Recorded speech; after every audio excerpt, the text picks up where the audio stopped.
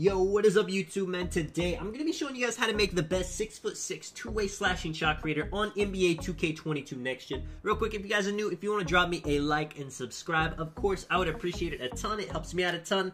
Let's get right into this video. So as you guys can tell by the name, you got two-way, you got slashing, you got shot creating. This build is going to be a very all-around build. Depending on how you play, you can update the stats to fit your play style, and I'll give you guys some tips, some pointers for that as we go on. But for the height, 6'6", that is preference. You can go 6'5", 6'4", 6'3", 6'7", it doesn't matter. Weight, I'm going lowest because I want the most possible speed. If you want to have a bit more strength on your build and be more of a post scorer, you can do that as well. And the wingspan, 7'3" wingspan, all you need is an 82 mid-range to get the build name. If you want a higher three-pointer or a higher mid-range, you could lower the wingspan. Me personally, 85 mid-range with an 83 pointer, 25 shooting badges, that is absolutely plenty. So I want the wingspan for the defense. And like I was saying, all you got to do to get the name, have mid-range above an 82 and a driving dunk above 90. You see, with the finishing, I'm putting the driving dunk to get all the contact dunks, all the driving contact dunks. I put my layup up to an 80. That gives me my choice of all the layup packages in the game. And then everything else, standing dunk, post control, you can put up that if you want. Me personally, I'm just trying to get contact dunks when I drive in with this build, get some fancy layups, so that's all I need. Shooting, max it out, 3-point mid-range. I want to be able to shoot as well as I can with this build with max wingspan.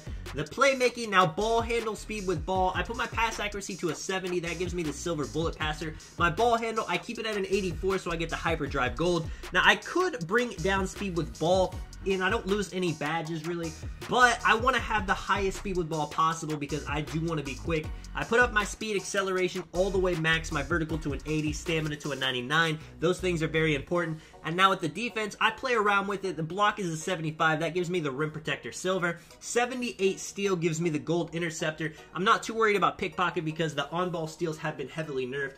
Now at the perimeter defense, I put it at an 80. Now you could go higher, you may want it higher, but honestly, people have tested it and clamps on silver does just as well as clamps on Hall of Fame. So there's not really any reason to have it super high. Yes, it would help with contest. It gives you more speed when you're guarding the perimeter. But at the end of the day, defense in this game is not the best. People are going to be shooting over people, under people, mismatch experting people with 99 perimeter defense. So giving up a lot of things just to have that extra 19 perimeter defense isn't worth it in my eyes. That is up to you guys though. If you want to adjust the stats, you absolutely can. You see the takeovers we get: slashing, shot creating, sharp, and lock. I'm going to go with slashing and shot creating just because this is a two-way slashing shot creator build. But really a great way to move around takeovers. If you're playing as a spot up, if you're playing as a ball handler, if you're playing as a lock, you can really do whatever you want with this build. It's very fun to be able to take a fading mid-range one play, go for a contact dunk the next play, shoot a limitless 3 with spot up takeover on the other play, and be able to play great defense, get rebounds, get blocks, get steals, do all of that against opponents, whether they're tall. Even if you're matched up against a center, you see we didn't upgrade interior defense. It wasn't really worth it on a build like this. That's good for post scores, but with the steal, with the block, with pogo stick, with the right defensive badges, you'll still be able to handle even 7-foot-plus bigs in the paint as long as you just don't let them do layups over your head.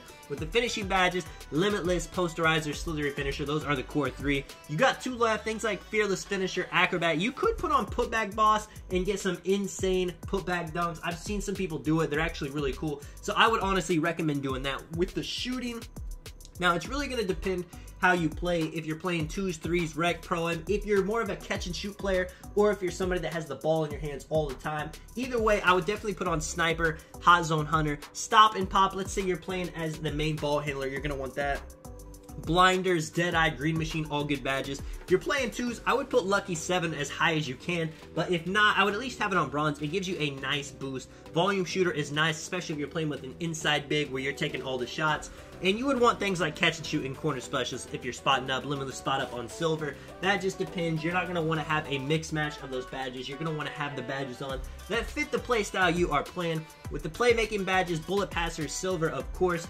Hyperdrive and quick chain on gold isn't the most necessary thing in the world, but if you are handling the ball a lot, you may want the most speed possible, and those badges will give it to you. Unpluckable, silver, they did nerf pickpocket, but you still want that on. People are still going to be trying for plucks. Quick first step gold to be as fast as possible. Handles for days for the dribbling. There are all kinds of badges like ankle breaker, tight handles you may want to switch on, especially if you're playing something like the once court where you don't need all the passing badges. you can adjust it and put those on.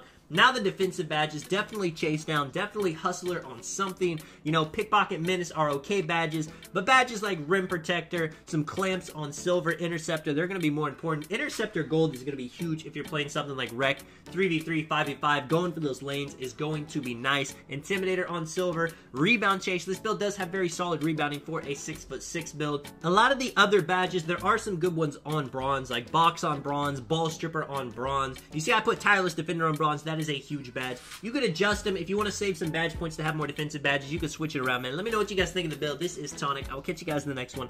I'm out. Peace.